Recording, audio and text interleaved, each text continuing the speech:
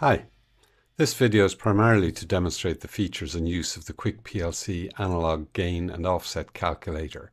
This is a tool I've developed to simplify calculations and visualize the results. On the way, we'll cover recap of the analog amplifier, why it's useful, the analog amplifier configuration dialog, parameter limits, decimal places settings, and limitations of the analog amplifier and possible problems due to its integer mathematics. The logo analog inputs convert 0 to 10 volt inputs to a digital value between 0 and 1000. While you can work with the raw digital value, it's usually desirable to convert to engineering units such as weight, distance, velocity, pressure, temperature, voltage, etc. To do this, we need to scale the input and possibly add an offset. The logo's analog amplifier is the usual way to do this, and while it's quite powerful, it has a few surprises that may cause significant errors in the conversion. The most basic analog amplifier configuration is usually programmed something like this: 0 to 10 volt input, an analog amplifier, and a termination of some sort. If we examine the parameters, we can see that it can be configured for 0 to 10 volt, as well as options relevant to the range of expansion modules. We'll stick with 0 to 10 volt, as that is what is available on the 12 and 24 volt basic units. We then have to specify two of these four parameters, either the measurement range or the gain and offset. Logosoft will calculate the other two. If we hover over the input fields, we can see that the measurement range is constrained between minus 20,000 and plus 20,000. The gain is limited between minus 10.00 and plus 10.00, and the offset between minus 10,000 and plus 10,000. It may help to note that the maximum number returned by these limits will be the max input, 1000, times 10, plus 10,000 offset, which is 20,000. And the minimum will be 1000 times minus 10.00 minus 10,000, which is minus 20,000. This fits with room to spare inside the range of a 16-bit signed integer.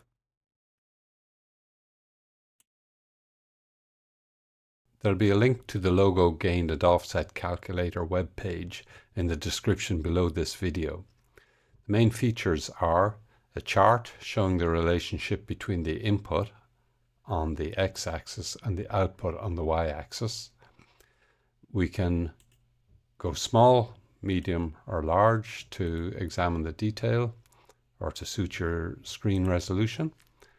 There are some preset examples which I'll be adding to, which load up some preset values to display on the graph. There's the data input area over here, and there's the results area here showing the ideal settings for the gain and the offset and what you can practically put into the logo given the restrictions on the number values. In this example, we're setting up a 0 to 10 volt meter to measure and display the voltage from an external voltage source. To aid us in our design, we'll type in volts here. Just displays it on the screen as a reminder, but does nothing for the logo itself. At 0 input, we want to display 0 volts. At 1000 input, we want to display 10. So the logical thing to do there would seem to be change that to 10. But we can see a couple of problems. On the chart, we can immediately see that from 0 to half a volt, it displays 0. From half a volt to 1 volt, it displays 1. From 1.5 volts to 2.5 volts, it displays 2, etc.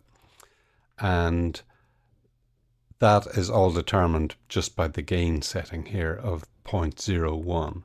Once we multiply a reading such as 500 by 0.01, we'll get a reading of 5 with no further decimal places. So we can improve that as suggested in the tips here by increasing the gain. So if we add another 0 there and say that 1000 counts on the input gives us 100 volts, well, that's obviously wrong, but if we increase the decimal places by 1, the display on the logo will be 10 volts, which is what we want. So looking at the chart, we can say that the zigzag or the step size has decreased significantly. Looking down here, we've gone from an error of half a volt maximum to 0.05 volts maximum, or 0.5%. But the tip is telling us we could go one more step on this and multiply by a factor of 10 again and increase the decimal places by 1. And we now have a 0 error on the input and everything is as we want.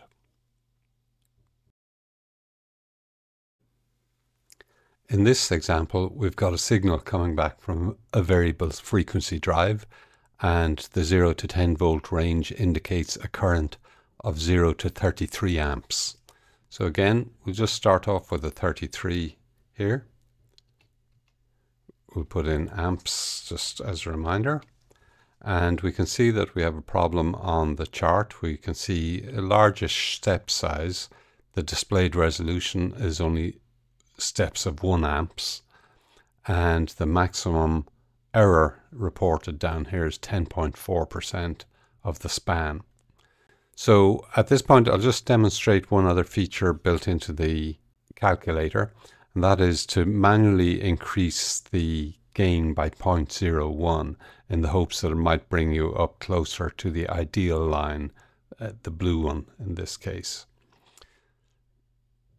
Click the checkbox and we can see that it is overcompensated. That's no good. Another option we could look at is, say, if for some reason that was the best we could do, or we didn't want decimal places for some reason, we could change the offset. And here you can see we're doing a compromise between error at the bottom of the scale and error at the top of the scale. Now, depending on the application, this might be acceptable, where you just say, we don't run at this level here very often, but we need an accurate reading when we get close to the limit. However, in this case, there's no need for that. We can add an extra digit here. Make that that should be 330. And increase the decimal places by 1. And now we've got 33.0 amps with a displayed value step of 0.01 amps and a maximum error of 0.2%.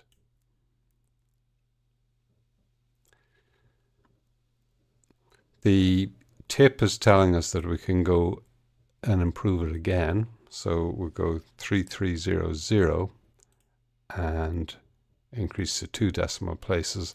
And now our conversion error is 0.01 amps, and we've got very close results down at the bottom here. These are the settings you will apply in the logo.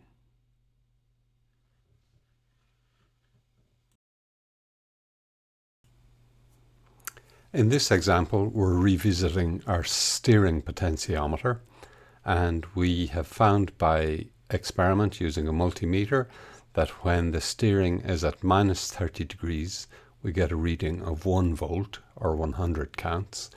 And when the steering is at +30 degrees, we get a reading of 8 volts or 800 counts. So we can put those into the gain and offset calculator. Start with 0.1, which we said was 100 counts, 1 volt at -30 degrees, and we got 800 counts at 30 degrees.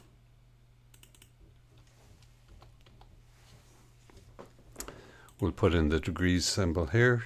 On the PC, you can get it with Alt 0176, or you can just copy and paste it from here. And we find that we have some error, that at -30 degrees physical, we're going to display -31, and at +30 degrees, we're going to display 25. We've got a 1 degree resolution, and it's clear from the graph that we're quite a bit off. Maximum error is 9% of the span. So again, we could try and fix this by tweaking the gain and offset. So increasing the gain by 0.01 decreases the error from 9% to 5.7%. And we could add a negative offset in here just to bring it back down into line. And we're within 4% there. But again, there's no need for that. We can reset everything back to 0 and just add an extra decimal place in here. So 300 to 300. Increase decimal places by 1. And we're doing better. We've got minus 30.1 degrees and 29.4, an error of 1.1%. But the tip is telling us we can go again on the scaling and go 3000 to 3000. And we've got a maximum process deviation of 1/4 of a degree. Notice in this case the gain and offset calculator has shown us the extrapolated values. If we were to run to the very end there, that we would get a reading of 4714, so that would be 47 degrees, and if we run to this end, we'd get a reading of minus 3857, so that would be minus 38.5 degrees. In this example, we return to our storage tank, and we're using a laser or ultrasonic sensor measuring the liquid level from the top of the tank. That means that the voltage will decrease as the tank fills up. And the animation is showing us that with tank empty, we have a reading of 7.5 volts, and with the tank full, we have a reading of 1.5 volts. So our transfer function is going to have a negative slope. The logo can handle this. So looking at our chart, we start with 0.1 and we'll get a reading of 7.5 volts when the tank is empty, and we'll get a reading of 150 or 1.5 volts when the tank is full, which is 750 liters. Now, as it turns out, this works out quite well for us. We've got adequate resolution on that. We'll put in our liters here just to help us. And we can see that our displayed value resolution or step height is 1 liter.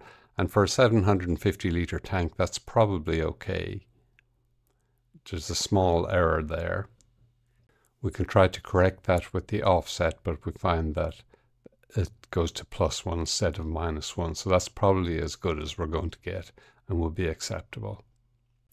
The tip is telling us we can improve it by a factor of 10 again.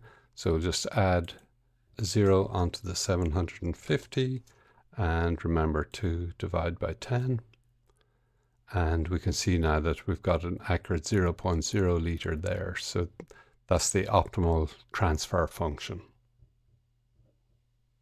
Note again the negative slope, and it's not a problem for the logo. So at the end of all that, you should be comfortable with the concept of the analog amplifier, the configuration dialog, the parameter limits, the decimal places settings, the web application from QuickPLC, and the limitations of the integer maths on the logo. Please let me know in the comments if you find this useful or if anything is unclear or could be improved.